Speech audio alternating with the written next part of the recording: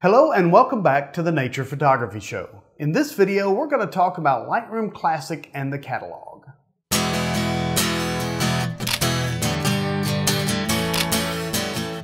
So let me ask you a question.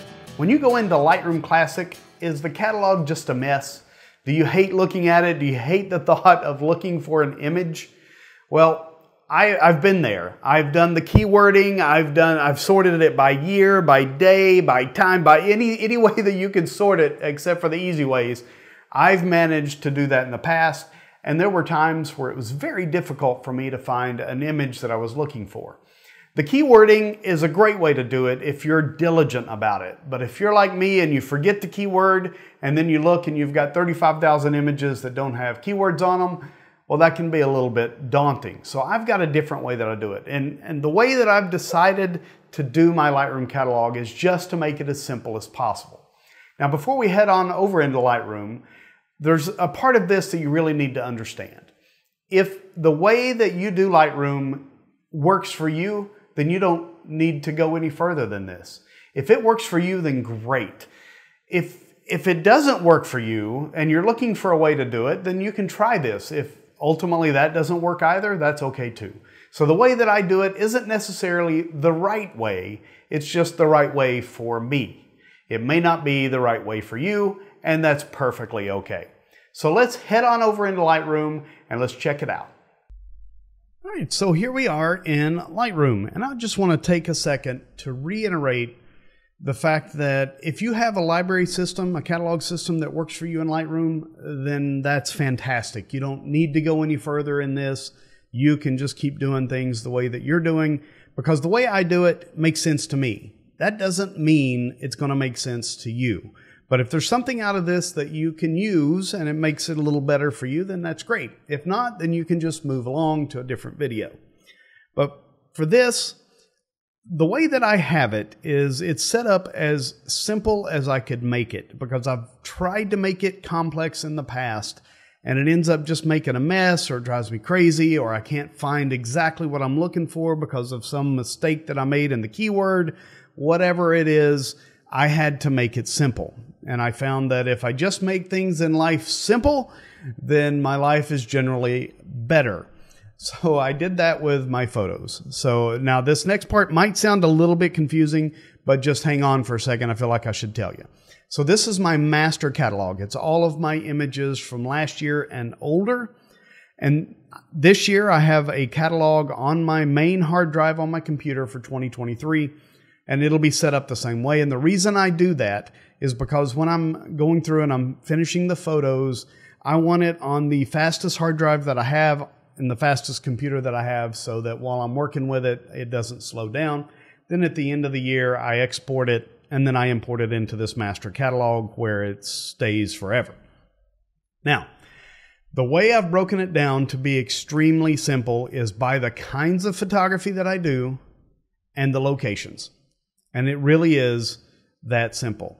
So you can see over here on the left, under my folders, I've got architecture and astronomy and cities and family and friends, landscapes. Landscapes are what I do most often, but there's people and sports and transportation. I love photographing airplanes, travel, some wildlife, and that's almost as simple as it gets. There's one more little bit of complexity, and that is just the location.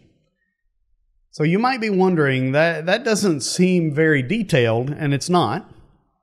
Because the way I had it at one point in the past was I had it by year, by month, by day. So if I said, hey, I wonder those shots of the Grand Teton, how about those? And then I would go to the Grand Tetons and I would I would go to the year that I thought it was, and then I would miss the year, and then I would miss the month that I shot it in, and I'm having to go through and I'm trying to chase it down. So I decided to make it super easy. So I have landscapes, and then I have the Grand Teton National Park, and this is all the images that I shot on that trip. This particular image is actually of a different place in Wyoming, but it was on the trip to the Grand Tetons, traveling across country, that kind of stuff, or traveling through Wyoming. But all of my shots are of the Grand Teton are here, all of them. from every time that I've ever been.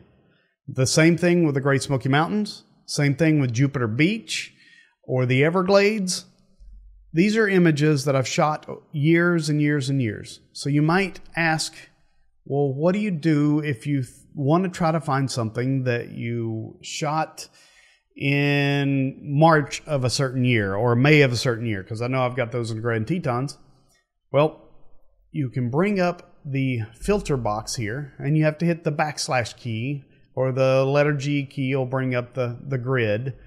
And under metadata, you have all kinds of choices. So I've got the years and the months that I was there. So that way I can just click those and it will just show only the images that I'm filtering here. So I do still have it by year and by day and by month if I want. But I don't have to go through and set that up over here on the left and try to find it later if I happen to want to look at it that way.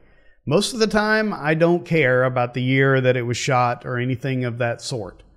So I just care about what it is exactly that I'm looking for. So now, when I look at these images, another simple thing that I do is I star rate it, but I only use 0 or 5. I know there's a 1, 2, 3, and 4 in there. And some people really like to get into the details of their images, and oh, this one's a 2, and so I kind of like it, but I don't really like it, so we're going to make this maybe a 3. So it's all subjective anyway. So for me, I use the flag system, which is a letter P for pick. So if I see one that I want to work on, then I hit the letter P, and it picks it. And then if I manipulate one, work with it, finish it, and I really like it, I'll put a 5 on it.